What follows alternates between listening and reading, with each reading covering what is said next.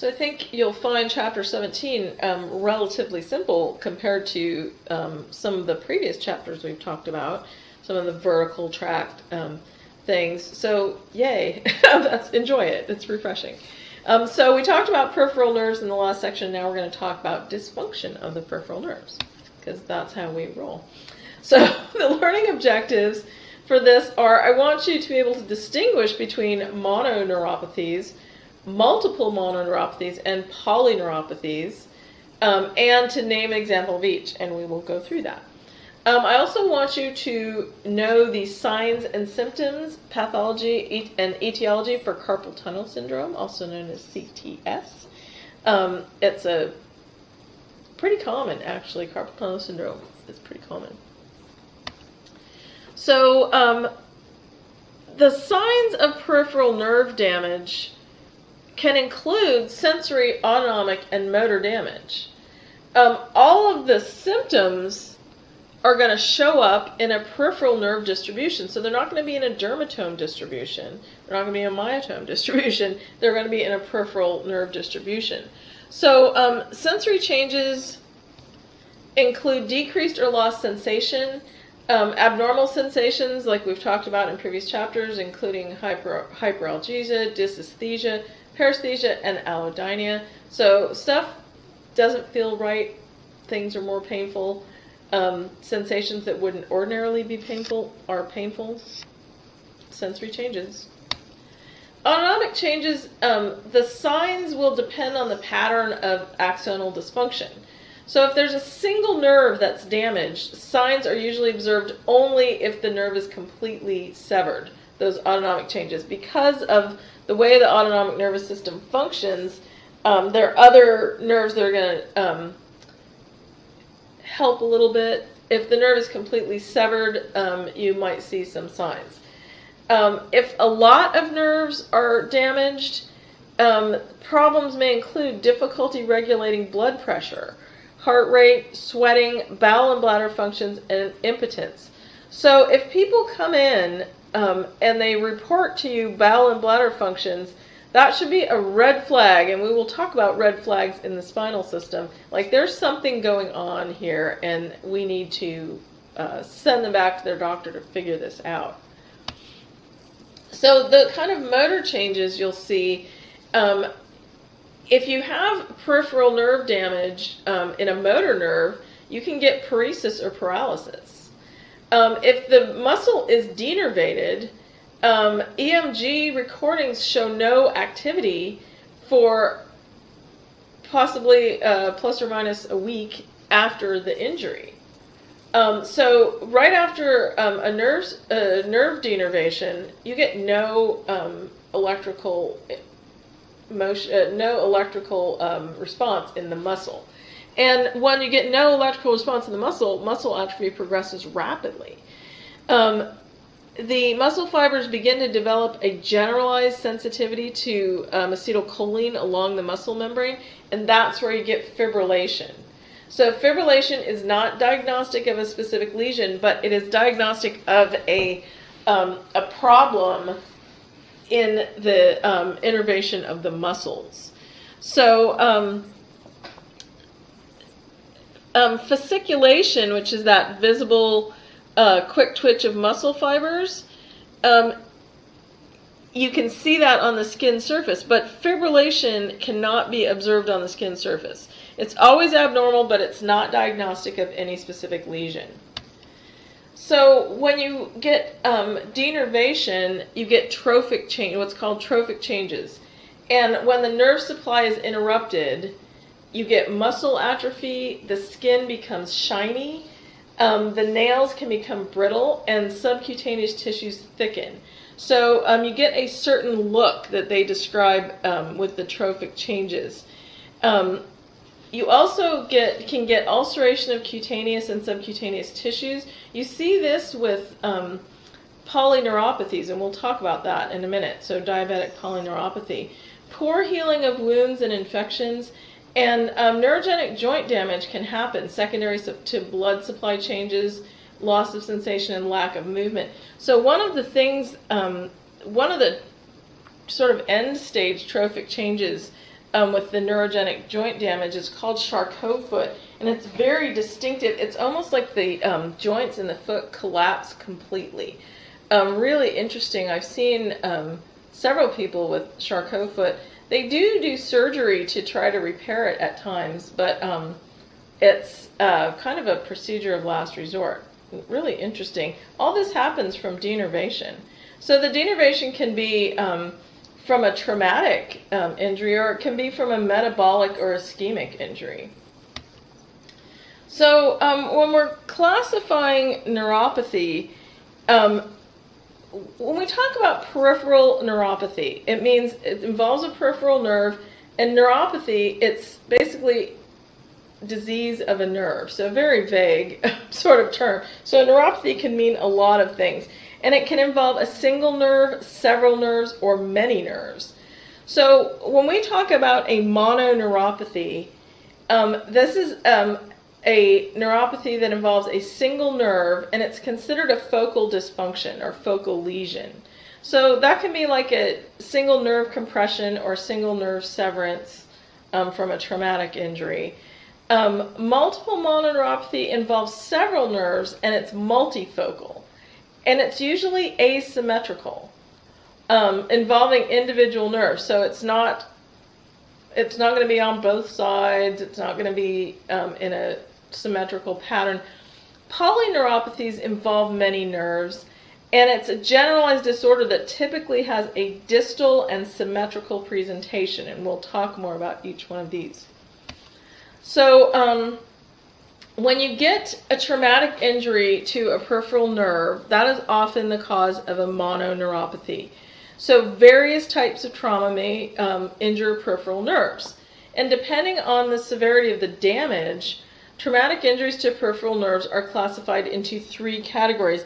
There is a really nice chart on page 331 in the book that lays these babies out in a very nice way, and I really like it. So the 3 categories of traumatic mononeuropathy are myelinopathy, axonopathy, and severance. So with myelinopathy, you get demyelination. The recovery is typically pretty quick and complete because the nerve itself, the axon itself, isn't severed or damaged. It's the myelin that's damaged. And so it heals by remyelination. Traumatic axonopathy is where you actually get axonal damage, and the recovery is slow. The axon has to regrow, but there's a good recovery because the Schwann cell and connective tissue sheaths remain intact. So a lot of times these are like traction injuries, that sort of thing, where the axon is stretched beyond its tensile ability, but it still has the Schwann cells and the connective tissue sheaths, so it has a path to regrow in, and so you get good recovery from that. With traumatic severance, both the axon and the myelin are damaged. The recovery from this is typically slow with poor results because you don't have that guide for the axon to grow back if the myelin and the tissue sheath are both damaged. So you get inappropriate innervation, and sometimes you get traumatic neuroma, which is a growth on the nerve. Not good. So here's our traumatic myelinopathy. It's the loss of myelin that's just limited to the site of injury, so it's considered a focal lesion. Peripheral myelinopathies interfere with the function of large diameter axons, right? Because you get that, either you get crosstalk or you get just poor nerve conduction. So a focal compression of a peripheral nerve causes traumatic myelinopathy, like carpal tunnel syndrome is a traumatic mononeuropathy. Repeated mechanical stimuli can also cause focal compression. So this picture is from the book where it's the myelin stain again, so the myelin shows up dark. The first one is a healthy nerve, and you see the little sort of break in the myelin. That's the node of Ranvier right there. And in picture B, you get segmental demyelination, and it's severe enough to cause some axonal degeneration in this one. So there's actually interruption of the nerve. There's another picture in the book, which I will let you look at, where it's a nerve being remyelinated. So with these kind of injuries, you do recover because the myelin can be replaced by the Schwann cells, which is great. So carpal tunnel syndrome, it's a compression injury of the median nerve in the space between the carpal bones in that carpal tunnel. And the flexor retinaculum or the transverse carpal ligament go right across the top of the carpal tunnel and compress the nerve. Carpal tunnel syndrome can be more prevalent in people whose occupations require working in a cold environment or gripping of vibrating tools, like if you operate a router or some other tools that vibrate, it can cause a lot of trauma in that area. So you can see in this picture, the person's left hand, which is on the right in this picture, just make it interesting because they're upside down from us, you can see the atrophy of the thenar muscles, and their right hand, the thenar muscles have normal muscle bulk. So a lot of times, because those muscles are innervated by the median nerve, if it's allowed to go on as long, you can get atrophy of those muscles. So of course, there is surgery for carpal tunnel, and over the years, as they keep developing it, it becomes less and less invasive. Now it's just a tiny little incision that they do, and they surgically transect the transverse carpal ligament and a little bit of the flexor retinaculum. So I've seen people that had really good results from carpal tunnel surgery and people that had not so good results from carpal tunnel surgery, but I think the not so good were done more in the past. I think the surgery has come a long way. So traumatic axonopathy disrupts axons and Wallerian degeneration, and it occurs distal to the lesion. So the degeneration comes from the fact that the neuron's not getting any nourishment because it's severed, because the axon is severed. Axonopathies affect all sizes of axons. So you get reduced reflexes, or significantly reduced or absent reflexes, somatosensation, and motor functions. So if you damage the axon, that causes a huge problem. But regenerating axons are able to reinnervate appropriate targets because the myelin and connective tissues remain intact. So it's like they have that pathway to heal, which is really super cool. And remember, axon regrowth goes at a rate of 1 millimeter a day. So recovery from axonopathies is slow, but it's generally good because the connective tissue and myelin sheaths provide guidance and support for those new sprouting axons. So usually you get traumatic axonopathies from crushing of nerves, dislocations, or closed fractures. So severance occurs when the nerves are physically divided by excessive stretching or laceration. So the axons and connective tissue are completely interrupted, causing immediate loss of sensation and muscle paralysis in the area that's supplied by that nerve. Wallerian degeneration, which is the death of the cells of the soma, begins distal to the lesion 3 to 5 days later. And then axons in the proximal stumps begin to sprout. So if the proximal and distal nerve stumps are close together and there's not scarring in the way, some sprouts are guided to the target tissue in the periphery. However, because peripheral nerves are mixed often with motor and autonomic and sensory tissues, sometimes you get inappropriate reconnection. So you get the nerve regrowth connecting to something that it wasn't connected to before, and that results in poor recovery. So you might get a motor axon innervating a Golgi tendon organ. So then the motor neuron fires, but the tendon organ can't respond the way a muscle can, so the connection would be non-functional. So if the stumps are displaced or if scar tissue intervenes between the stumps, the sprouts might grow into a tangled mass of nerve fibers, which is called a traumatic neuroma. And it's basically a tumor. It's not a cancerous tumor, but it's a tumor of axons and Schwann cells. And nerve conduction distal to the injury may never return because there's just poor regeneration, which is, you know, that's the worst case scenario on your peripheral nerve injuries, on your mononeuropathies. So multiple mononeuropathies involve two or more nerves in different parts of the body. So vasculitis might cause multiple mononeuropathy. So really, if you suspect vasculitis in a patient, you really need to refer them to the neurologist because they need more evaluation. But individual nerves are affected in a multiple mononeuropathy, and it produces a random asymmetrical presentation of signs. So a lot of times it's that inflammation, that inflammatory process that is causing this problem. With polyneuropathy, you get symmetrical involvement of sensory, motor, and autonomic fibers that often progress from distal to proximal. That's considered the hallmark sign of a polyneuropathy. And that distal to proximal progression is often called a sock and glove presentation. You can see in the picture here, it's like he's wearing socks and gloves because it affects symmetrically the most distal areas of the extremities.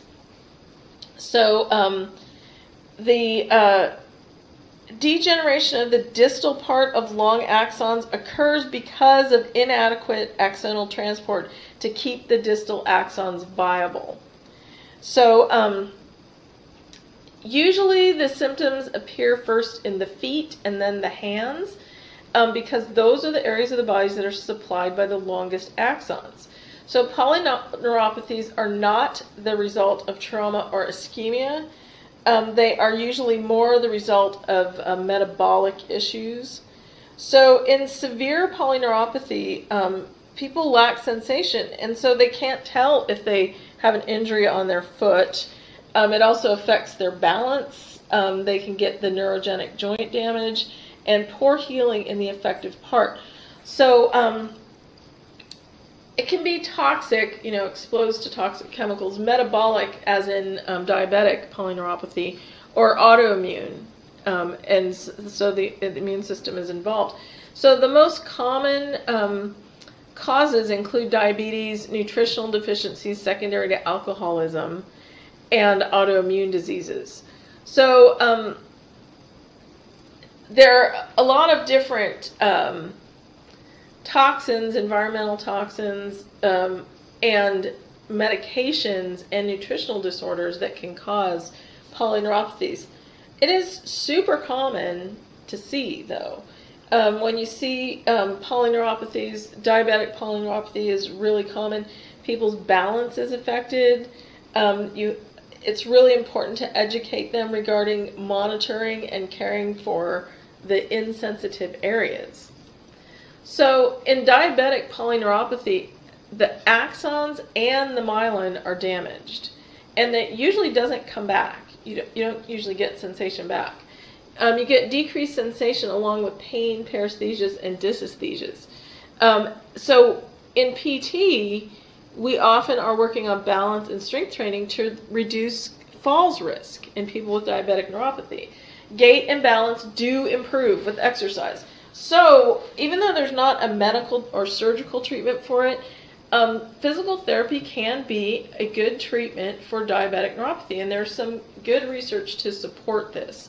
So just because your sensory system and your motor system are compromised doesn't mean that you can't still improve in some ways. So I always say to people with neuropathy, I'm like, well, if you can't feel your feet, try to feel with your knees. If you can't feel with your knees, try to feel with your hips. So you have to work with what you've got with diabetic polyneuropathy. So it's not just the peripheral systems that are involved with neuropathy. It's also cardiovascular, gastrointestinal, etc., etc. autonomic. So diabetes is a terrible disease. It can really wreak havoc on your body.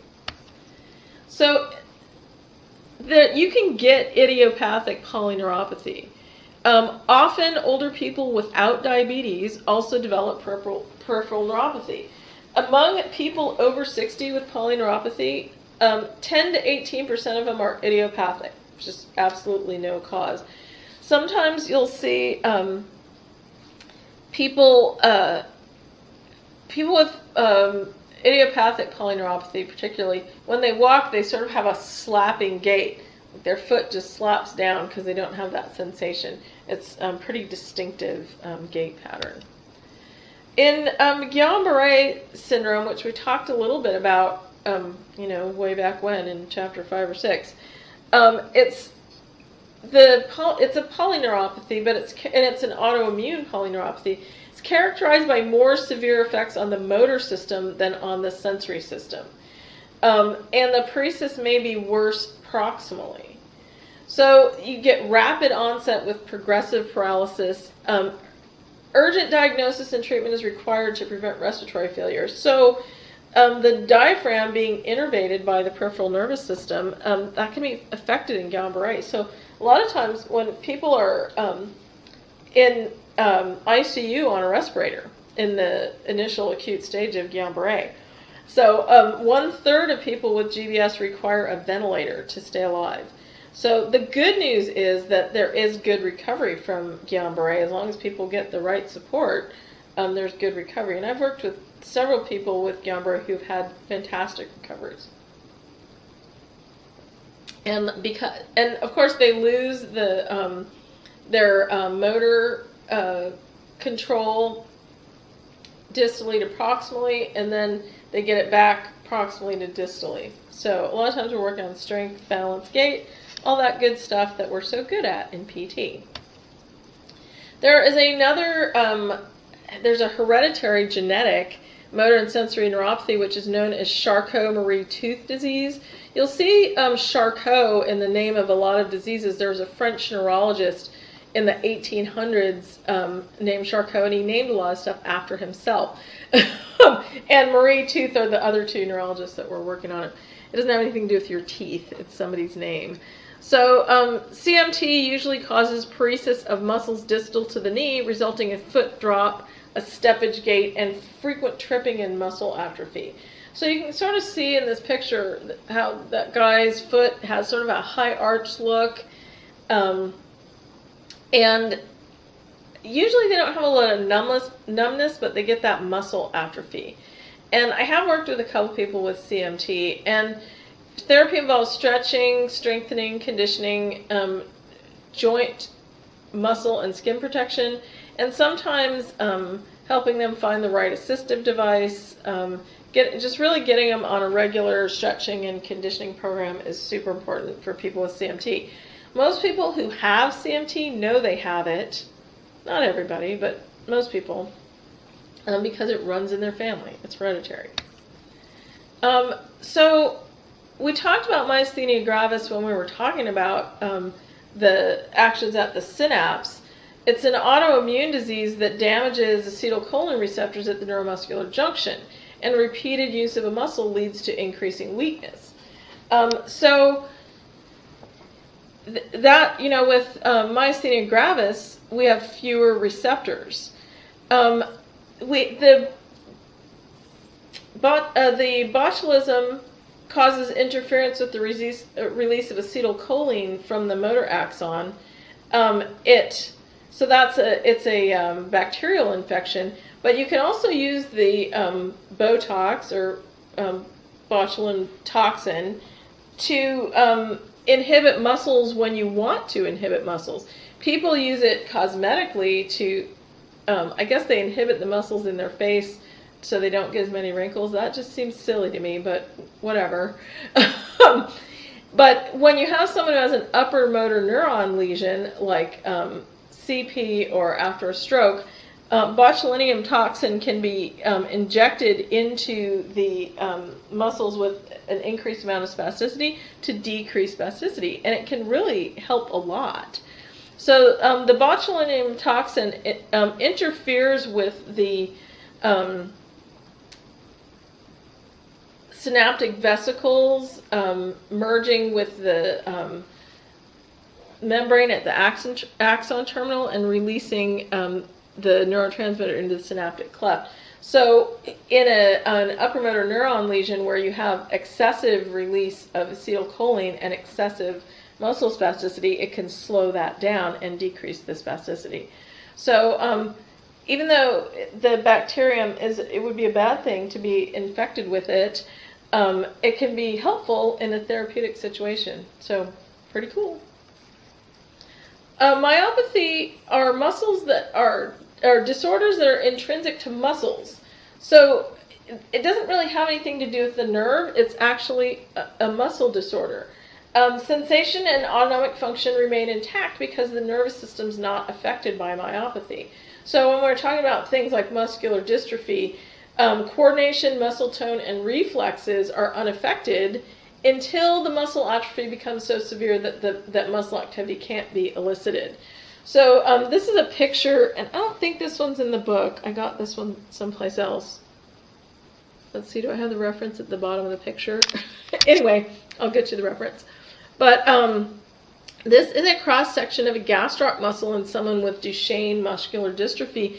And you can see the little red blobs are the muscle fibers, and there are areas where the muscle fibers have been completely replaced by adipose tissue. And so you can see how that muscle just wouldn't work very well.